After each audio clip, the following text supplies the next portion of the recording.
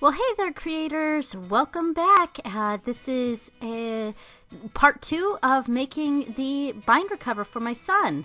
So today we're doing the inserts, the flaps that go over the two sides of the binder. And right now what I'm doing is I'm laying out how it's going to go. And as you can see here, I did add on extra fabric to the pieces that I had made too small. So if you haven't seen the part 1, I'll leave a card pop-up to the part 1 of this binder. So, and some of these I've also put a seam down to make it more polished edge, and some of them still need to be done. So yeah.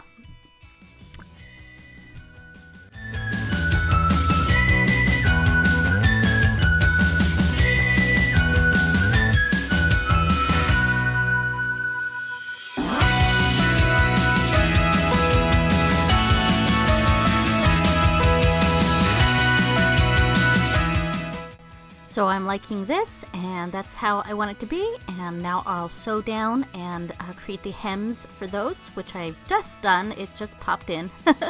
And now what I'm going to do is start cutting out the elastic for the little elastic pouch that's going on that flap. And so with the elastic, I'm cutting it to just below, just not quite as long as the width of the flap. In fact, I could have actually made it a little bit smaller than that, just so it's nice and tight, because you don't want it to be too loose. So what I'm doing now is I'm marking the middle and I'm marking the quarters of the elastic, and then I'm going to do the exact same thing to the fabric itself. I put a mark in the middle, and then a mark on the two end quarters. So right here I'm folding the fabric in half and getting a mark. And this is just a regular gel pen. No one's going to see this, so I'm not too worried about it. And then I fold to that middle line, and I mark the quarters. So now we're at the sewing machine, and basically what I'm going to do is I'm going to line up all those lines that I put on the elastic and the fabric and sew them together. And I'm doing a straight stitch back and forth over it, starting in the middle and then doing the very end, which the very end is not marked, but it doesn't need to be, it's just the very end. And then I'm sewing down the elastic on the quarter lines as well. And what this does is it just helps keep the elastic still when I'm sewing that flap over. When I'm enclosing the elastic in the material, it just makes it so that it stays flat. And there we go. There, it's all stretchy and ready to be sewn down.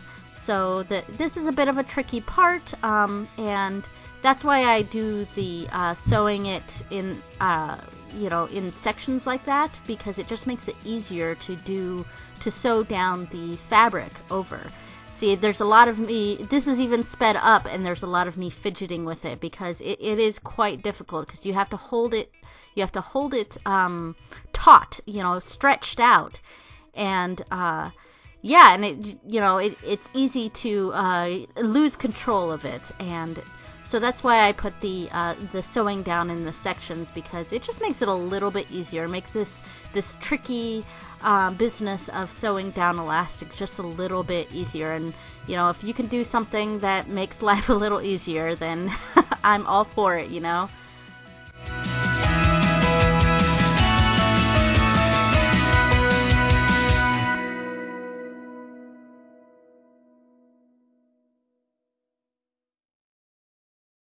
So now we're at the point where we have to sew it onto the canvas flap. And to do this, we sew it down, whatever's going to show up on top, we face everything together, face everything down, and whatever's going to be shown at the top gets put down first, and then I reorganize how I'm doing it, making sure things are not going to be cut off, making sure we can see the embroidery, we can see all the fabric, and everything is straight and even. And now I'm pinning down, and in fact I just realized that I was pinning it on the wrong side. You gotta make sure you do it on the right side there, or correct side, not right side. It depends on which flap it is. But yeah, so I'm pinning down just one side, and then I'm turning it that way to make sure everything's correct, because once we flip it around, that's how it's going to look. So then I put a few last pins in on the other side so that the fabric stays still, and then I sew down that one line, and there it is. It's sewn down. Remove the other pins, flip it around just to make sure everything's in order, everything's straight and looks correct, and it does. And then I flip it back around, and I'm going to be cutting off the excess right now. So, yep, and cutting off the excess, and then once the excess is cut off, I will flip that back around and pin it down again, and just do a top stitch over everything to make sure everything is stayed down flat. So, there we go, and then there we go, pinning there, and just making sure everything stays flat, everything's good to go. And then I sew down that area, and then that flap is done for now.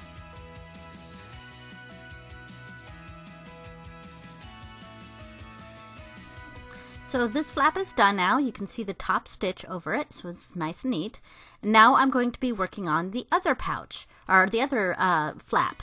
Now the pouch here that's going to be in the front part, before I put that down first, well, right now I'm marking the middle line just so that I can line up the pouch with the center of the flap.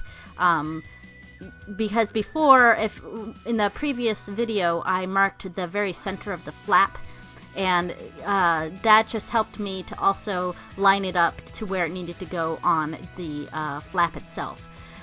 So instead of putting the flap down first, what I actually need to do is I need to sew it onto the fabric that's behind it, because the pouch here is not going to there's not going to be an opening behind it. It needs to be sewn to that Doctor Who fabric that's behind it. And there I go. I sewed it down. We can see the line there. It's connected to that Doctor Who fabric. And so now this whole part is now the first pocket, the first flap of this flap. So I put the zipper in the middle so that when I sew down each side, when it's in there, the zipper's not in the way. So that's why I did that. Yeah, so I know I'm a little bit out of frame here, trying not to be, but so now I'm just laying that down and putting that flap down first, and then the other side will go down the fabric that's going to be behind it. There we go, the star fabric. And then just like with the other one, I pinned down one side, but it's the opposite side because it's the opposite flap. So yeah, so I pinned down one side, and then that side's going to be sewn down, and the excess is trimmed off, flipped around. Alright, so I guess I'm going to show the part where I sewed it down. So yeah, so I'm just sewing a straight line down the flap here, connecting all of the fabric together.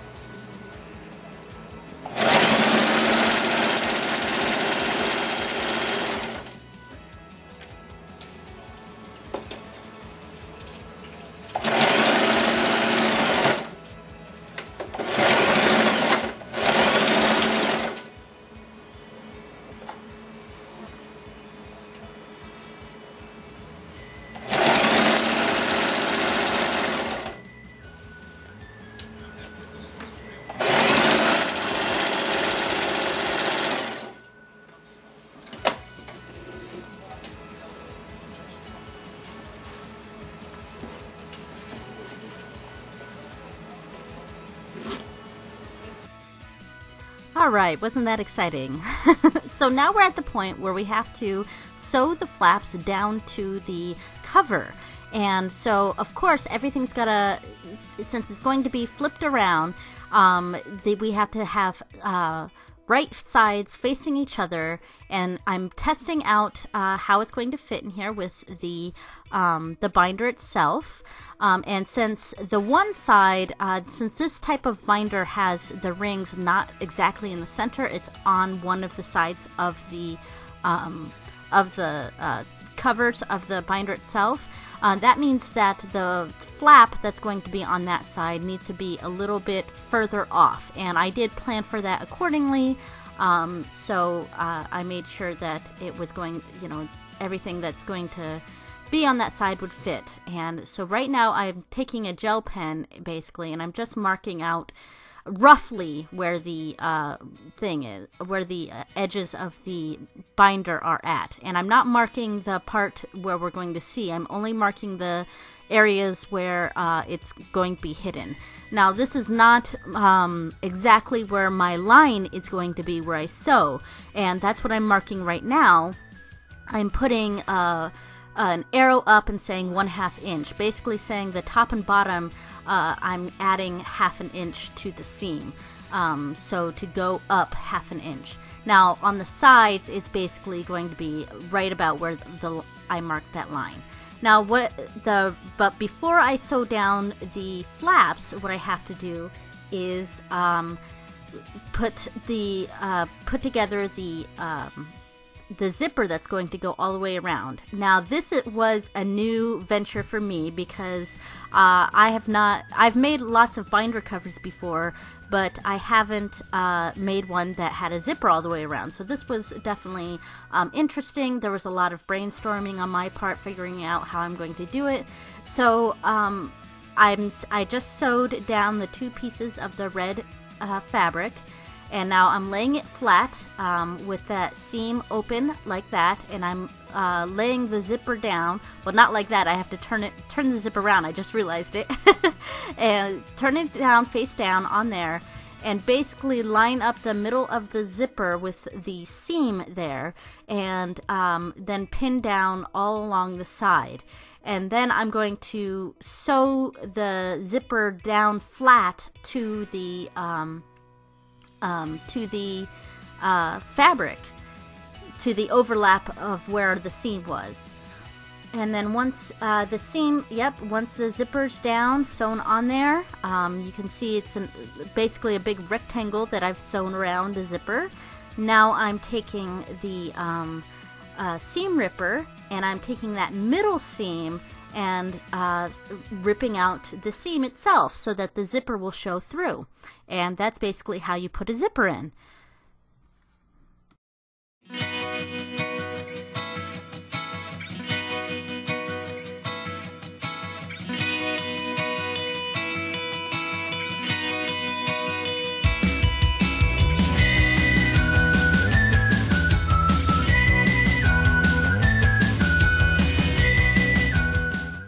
Alright, so the zipper is all together now, and it works perfectly, so there we go. So now, this part was definitely very challenging. I've got to lay down the zipper correctly, and I'm trying out different ways and realizing that I have to lay it down that way, face down, like that, and I have the zipper open just so that it's easier to hold on to it. And now I'm pinning it in place basically exactly where I'm going to be sewing, which was about 1/2 inch up and from the initial line. And now I'm sewing one side at a time. Normally when I make these binder covers, I sew all around together, all at one sitting. But because the zipper takes a lot of readjustment, I'm having to do just one side at a time. So I'm almost done with this side, and yep, and then I'm going to pull it out, and here I am. I have to start readjusting the zipper now for the other side. And this was quite tricky because when you're folding it over, there's it bunches up quite a bit. So right now I'm just trying to figure it out. There's a lot of fidgeting going on, trying to like readjusting here, readjusting there, placing that. And here we go. When I'm putting in the like folding the edge part, that's where there's a big lump right here, right there.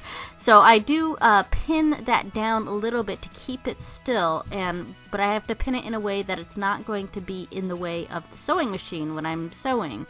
So I've got to pin it way off in the corner, and hopefully that stays put, and it does. So I get those 3 sides done, and now I'm at the middle part. And this was a bit tricky too, because I want to try to get that zipper as close to the middle of that project as possible, and I'm not actually sewing the middle part yet. I'm leaving that part open a bit, so I'm putting down flap 2 now, and I've just sewn that side down, and adjusting, making sure that's going on that side. And if you saw the back of the cover there, I put that Velcro flap inside the other one so it stayed out of the way when I sew down those sides. So yeah, this part is like a lot of fidgeting, trying to get the thing to stay still. Yes, and I was actually, this day I was full on sick. That was so ridiculous, that cold that, I got sick like 2 weeks ago and then got sick again, and it was ridiculous. So now I've gotten all of the sides done. The very middle part is not done because I'm going to be tucking the zipper in. But before I do that, I'm testing out to see if this is exactly how I want it, if everything looks correct before I trim off any excess. So that's how you put a binder cover on, by the way. You turn the binder inside out and you just put both sides in. So I'm testing this part out, and remember the zipper here is not fully sewn down, so the ends are still loose. But I'm just trying to see if this works, and it looks like it does. So that makes me very happy. So now I am going to unzip it and turn it back inside out, just like that. And now I'm cutting off all the excess. And there we go. So after I'm done trimming off the ends here, I'm going to tuck in the flaps of the zippers inside underneath the lining material there. And that will be the very last part that I sew down. First, I'm going to be sewing down a top stitch all the way around the fabric, the binder cover itself, so it looks nice and professional. And here we are at the end. I'll put some live feed here and then some pictures at the end. Thanks so much for watching, guys. Later, creators. Bye.